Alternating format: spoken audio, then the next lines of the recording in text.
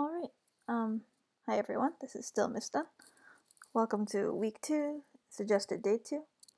Feel free to look at this dude now. If you've ever seen a lava lamp before, they have this goopy stuff in them that kind of rises and falls, and it rises as it gets heated up by a light bulb, and it cools and falls back down. So why might that be, using what we've learned in chemistry so far? And where else does this happen? Take a moment to think about that. Pause if you'd like. Alright, so this happens because of density.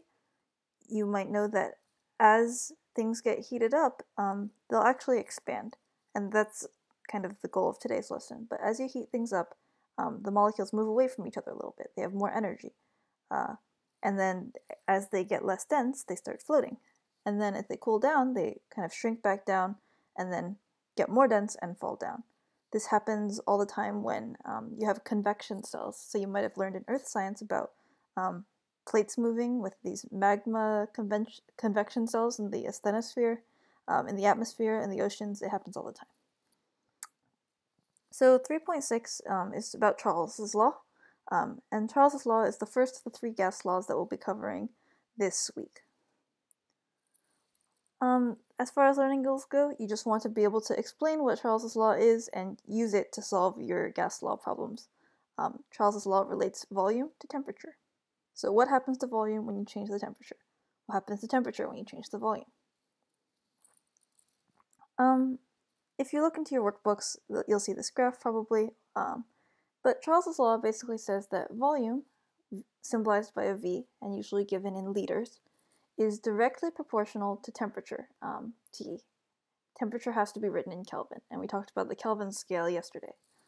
So what does that mean? It means if volume goes up, temperature goes up with it. If volume goes down, temperature goes down with it. They kind of go in the same direction. Mathematically speaking, what that means is that V divided by T is always a constant number. That ratio between them is always the same.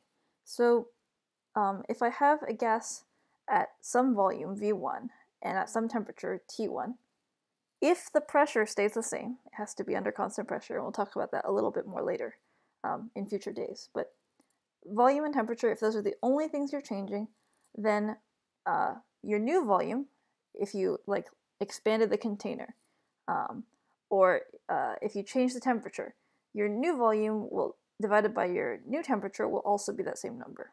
So it's just a formula that you can use like any other.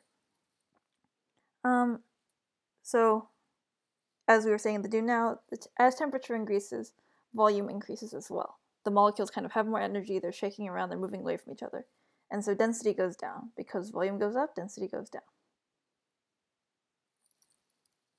This kind of explains the difference between solids and gases.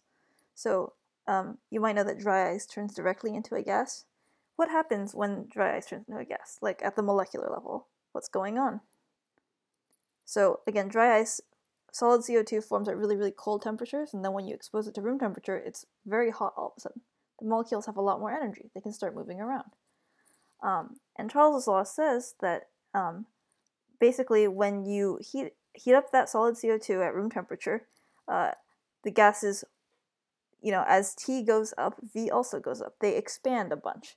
So things get dispersed a lot. And so model D is kind of what that gas would look like. They spread out, and they're spread out evenly, randomly.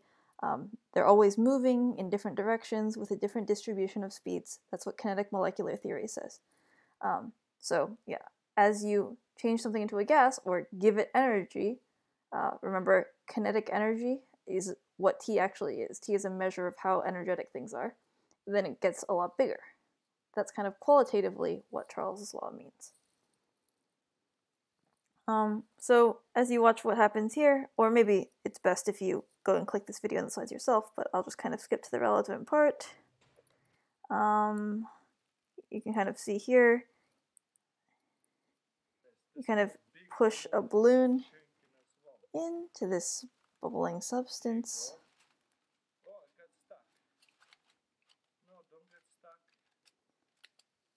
Yeah. And then taking them out. It's pretty cool to watch. Go ahead and click the video and the slides yourselves. Whoa, look at that. All right. Gonna hear the balloon material crackling as they reinflate. All right.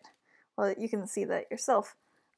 But think about what that means in terms of Charles's law. How does that work?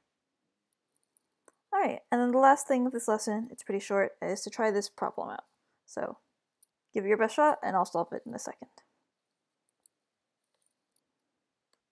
So Charles's law says that temperature and volume are related in the following way.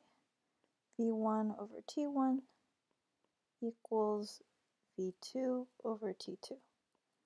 That is, the volume and temperature will both go up or both go down so that the proportion will always stay the same. They're directly proportional. So it begins, this gas, with a volume of 120 liters, and the temperature is 40 degrees Celsius. So V1 is 120 liters. And then T1 is 40 degrees Celsius, but we need temperature in Kelvin. So Kelvin is Celsius plus 273. So 40 plus 273 is, some difficult math here, 313, I hope. So 313 Kelvin, not degrees Kelvin, just Kelvin, equals some new volume that we don't know, V, over the new temperature. After the temperature dropped, it became negative 10 degrees Celsius. So negative 10 plus 273 is 263. At this point, all you need to do is solve for your new volume, the unknown volume. So we're going to solve for this V right here. And to get V on its own, it's being divided by 263. So we're going to multiply both sides by 263. That will cancel away. And then when you do the math on the left, 263 times 120 divided by 313, you end up getting something like 100. And this is volume, so liters is V2, the new volume. And sig figs checks out because we only have one sig fig on the temperature here. So 100 liters. And that's it. It's using Charles's law.